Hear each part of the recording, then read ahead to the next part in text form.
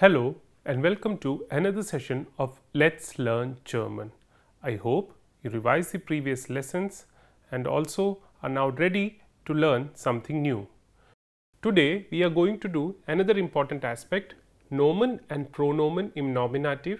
As you know, Nomen means noun, Pronomen means pronoun, Nominativ is a subject case. Now let us look at this table. Here you have definite article which are called bestimmte Artikel, and the definite article in German are der for masculine, die for feminine, das for neutral and die for plural. And you are also familiar with these pronouns, which is for masculine, sie is for feminine, s is for neutral and sie again for plural. Now we will see how these are derived from the definite articles, especially for pronouns like sie and sie. However, I would like to tell you that there are 4 z's in German, out of which 2 z's are here which start with a small s, as you can see here. So we have the sie here which is in feminine, which is singular, and the sie here which is in plural, which is third person plural. Also, if you want to understand how definite article gets converted into pronoun, you have to just closely follow the ending of the definite article. So as you can see in the definite article there, the ending er or er is used to replace the noun and convert it into a pronoun with er or er. Similarly, for the pronoun sie, we take the ending of ie or ea from the definite article die and add an s to it, which makes it sie. For the pronoun s, we use the s from the definite article das and then add an es to it. Similarly, in the same way we did the pronoun for the definite article feminine die, the same method is applied also for the plural article die, and the pronoun is used here is sie. Now let us look at the sentences. Here we have the sentence, wie heißt der Mann? The answer is heißt Herr Bosch. Now as you can see, here the part der Mann is underlined and der Mann is the noun which is replaced by the pronoun In the second sentence, wo wohnt die Frau? The answer is sie wohnt in Hyderabad. Here the article and the noun die Frau is replaced by the pronoun sie. Also, I would like to tell you that you might see that s is written here capital, which we know that whenever we start a sentence, the first letter is always in the capital case. Now let us look at this sentence. Wo ist das Buch? Es ist hier. Das Buch, the noun das Buch is replaced here by the pronoun s. Wo sind die Schuhe? Here the plural die Schuhe, the shoes, is replaced by again the plural pronoun sie sind im Garten. So you have 2 z's here, sie in singular and sie in plural, both in third person. However, the s in both, as you can see, are written in capital letter, which is because we are beginning the sentence here. Otherwise, please remember the sie in third person singular and the sie in third person plural are always small. Only the sie in the second person singular and plural are written with the s in capital. Now we will do a small exercise and then the student would write the answers and we would see if the answers are right or wrong.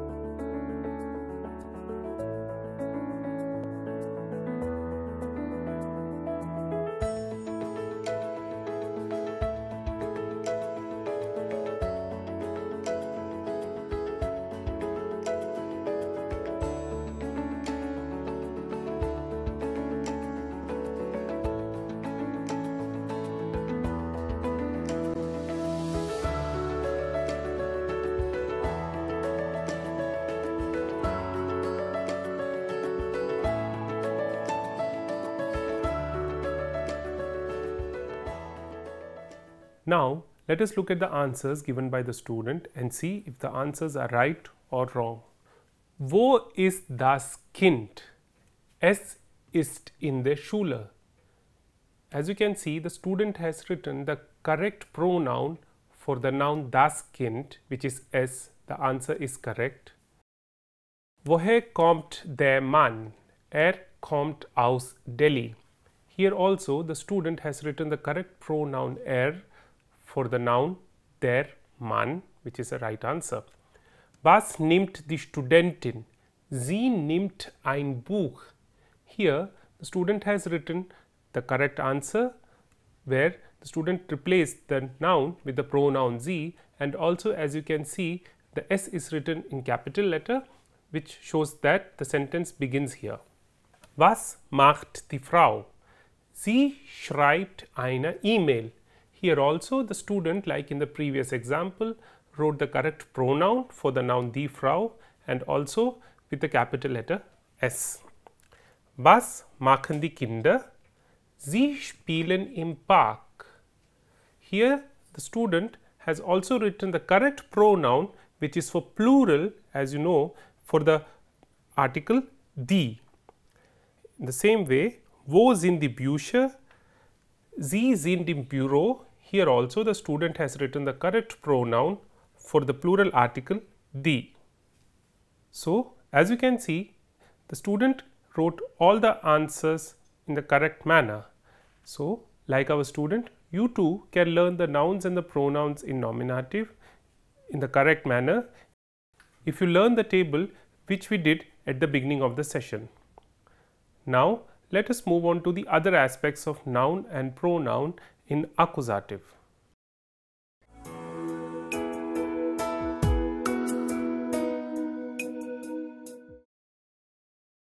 Now in this segment we are going to do nouns and pronouns, which we have done already in nominative. We are also going to do the same in accusative. Now let us look at the table here. You are already familiar with this table. Here we have under the category nominative the definite article der and the pronoun and you are already familiar with the definite article masculine in accusative, which is den, and as you can see the nominative pronoun gets converted into in accusative, which is marked here with the blue pen. Now let us look here under the feminine article, the article die, which remains die as you know in accusative, and the pronoun for the article is sie, which is in nominative, which also remains the same in accusative. Also the article which is for the neutral gender, it has got the pronoun s, and the same form remains in accusative also. Here also for the plural article die and its corresponding pronoun sie, they retain the same form in accusative. So as you can see, except for the masculine gender, the feminine neutral gender as well as the plural have the same articles, also the same pronouns in nominative as well as accusative. It is only in the case of masculine article that we have changes happening in nominative as well as in accusative.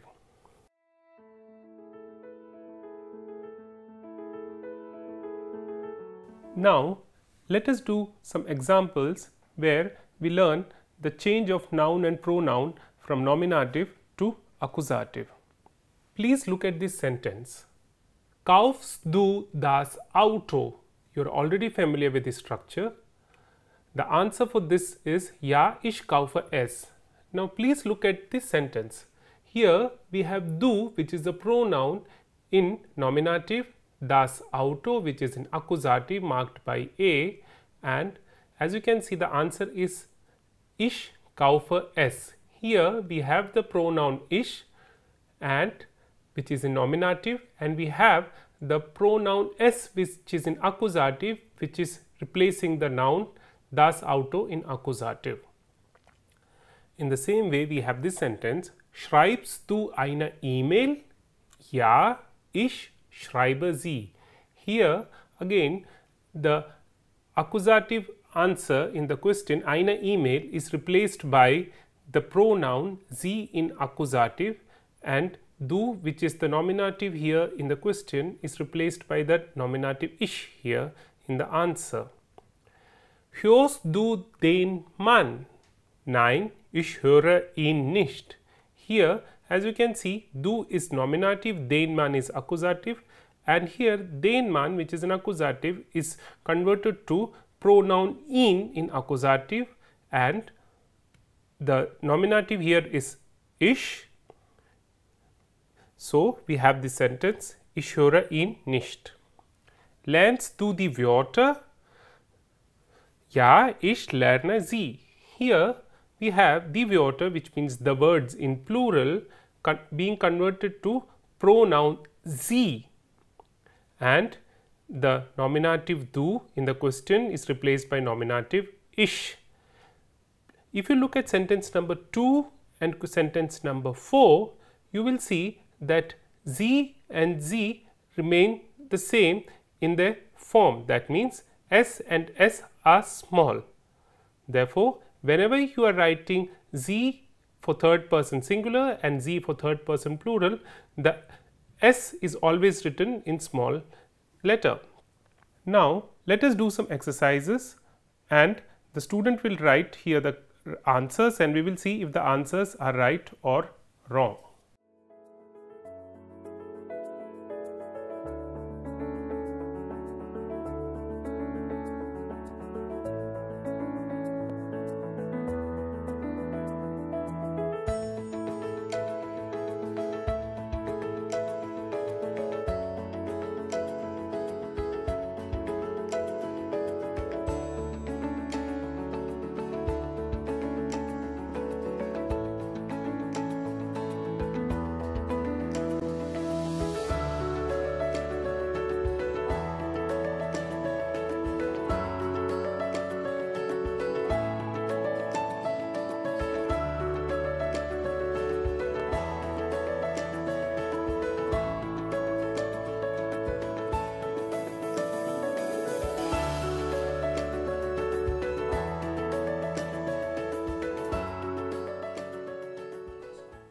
Now, let us look at the answers given by our student and check if the answers are right or wrong.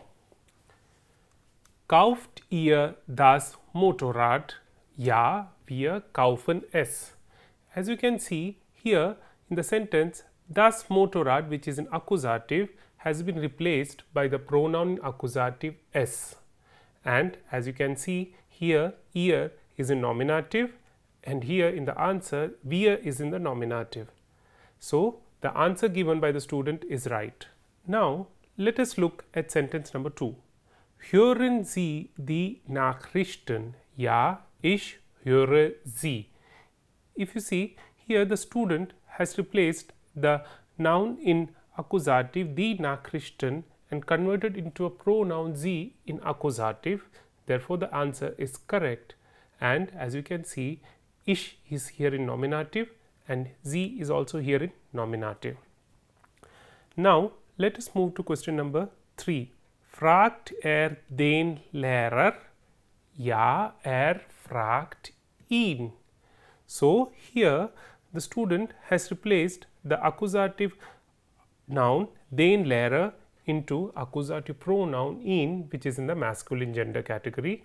Also, as you can see, the nominative in the question remains in the same in the answer also, which is which is the subject.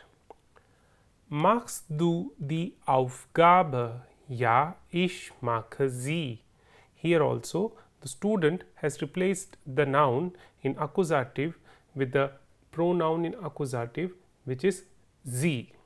Also, as you can see, the sie in both number 2 and number 4 begin with a small s.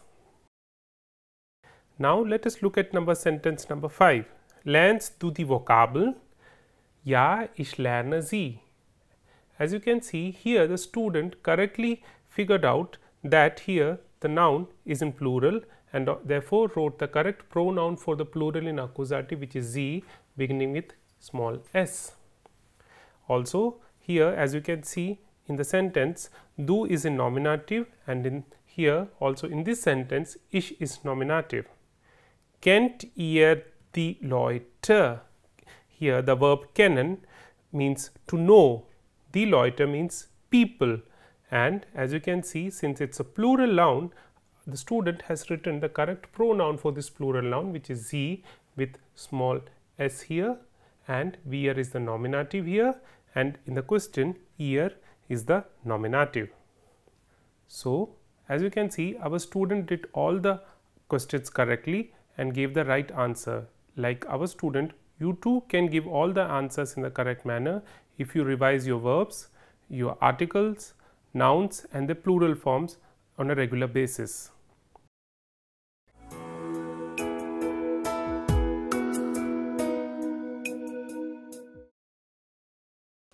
Now we will do another exercise where the student is supposed to write the correct article of the noun either in nominative or in accusative, and also write the correct pronoun in nominative or accusative.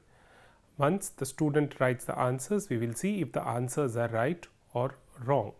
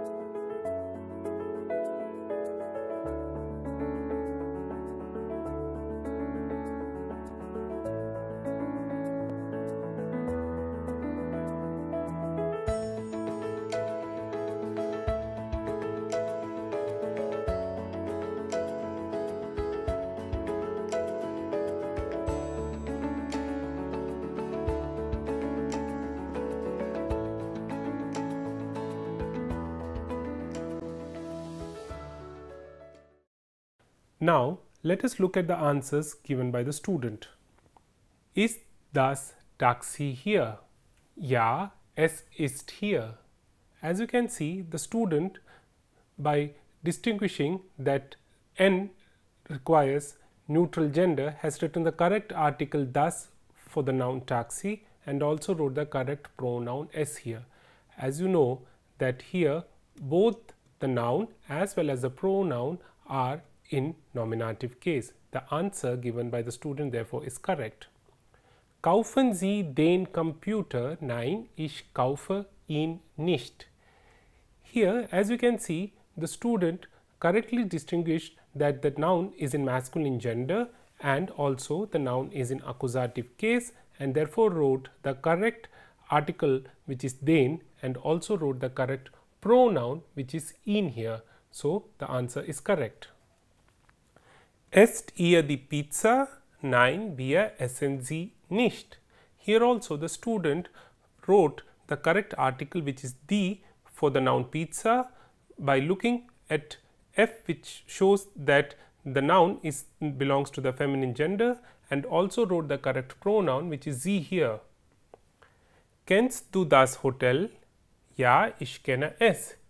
Here also student wrote the correct article and the pronoun both in accusative by correctly distinguishing the noun in the accusative case by looking at the marker N, which shows that the noun is in the neutral gender category. Nimmst du den Pullover? Nein, ich nehme ihn nicht. Here also the student wrote the correct article in accusative and the correct pronoun also in accusative by looking at the masculine gender marker M. Kauft ihr die Bücher? Ja, wir kaufen sie. Here the student correctly distinguished that the noun is in plural, therefore wrote the correct article, which is in die, which is in accusative, and also wrote the correct pronoun, which is in accusative, sie. So, as you can see, the student correctly distinguished the article and the case, which is nominative or accusative, and also wrote the correct pronoun in the respective answers for nominative or for accusative. Now, in today's session, we learned how nouns and pronouns are written in nominative and in accusative, and the transformation which takes place only in the masculine gender, where there becomes den, er becomes ihn. And you also saw that there are no changes happening for the gender feminine and neutral, as well as for plural article die. I hope you were able to learn the transformation of pronoun from nominative to accusative. Please learn all your nouns, your verb conjugations, plural forms and articles on a regular basis. If you do that, I can guarantee you that you would be able to learn German in a quick and easy manner. And as I always say, auf Wiedersehen, tschüss.